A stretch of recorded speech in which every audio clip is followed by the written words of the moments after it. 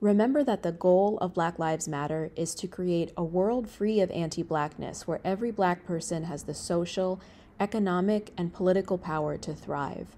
Today we'll focus on education, which is part of social power. Did Black people get the education they needed in order to be free during Reconstruction? Before you start the independent work, I want to talk to you about HBCUs, or Historically Black Colleges and Universities. These are colleges that started during or soon after Reconstruction with the mission to educate Black students. This was at a time when most education was segregated and Black people were denied entry to white colleges. Most of these HBCUs that were created during Reconstruction still exist today. Their student bodies are majority Black, but students of all races can attend HBCUs. This is the first graduating class at Spelman College, the first college for Black women in the United States. And this is the graduating class of Howard University in 1914. Some of the graduates in this picture were the children of former slaves. A lot of Black leaders and celebrities graduated from HBCUs, including Dr. Martin Luther King Jr., the actor Chadwick Boseman, who played the Black Panther, Vice President Kamala Harris, Oprah, and Thurgood Marshall, who was the first Black Supreme Court Justice. Beyoncé paid tribute to the music and dance culture of HBCUs in her Coachella performance and the Netflix documentary Homecoming. It's an education of a different variety, as we are schooled by the Queen. Beyoncé's latest production, Homecoming, turns last year's groundbreaking Coachella performance into a self-directed and produced film.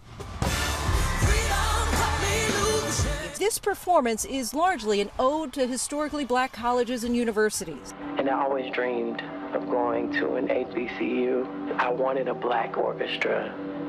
I wanted the steppers. I think that Beyoncé saw the significance of her being the first African-American woman to headline Coachella. She's really made it clear that she has this deep, abiding love for Black people and Black culture. Don Roberts coordinates the music for an Atlanta area school district. He assembled members of his company Drumline to perform in Beyoncé's show. He was formerly the music consultant for the film Drumline. My company had a lot of credibility. They got off the plane, and we landed in California. I said, okay, guys, come gather around. Let me tell you who you're going to play for. And it was like, we're going to be performing with Beyonce. And it was like, An HBCU grad himself, his company is made up of other HBCU musicians. They had done their homework. They had, done all the research that goes into it, and we just jumped in. And I feel like, if they were, you could say, a steak, we were the flavor, we were the hot sauce, and brought that authenticity to what she already had. From the dynamic stepping to intricate formations of the marching band, her team sought to expose America to HBCUs. There are 107 across the country, including North Carolina A&T, Clark Atlanta, and Florida A&M.